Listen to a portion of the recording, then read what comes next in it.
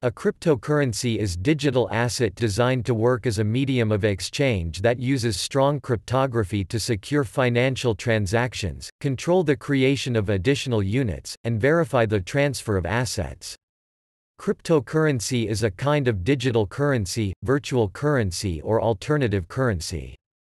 Cryptocurrencies use decentralized control as opposed to centralized electronic money and central banking systems.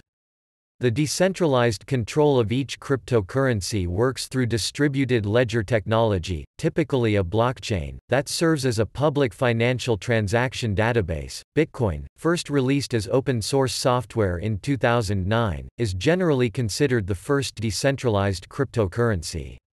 Since then, over 4,000 altcoin variants of Bitcoin have been created.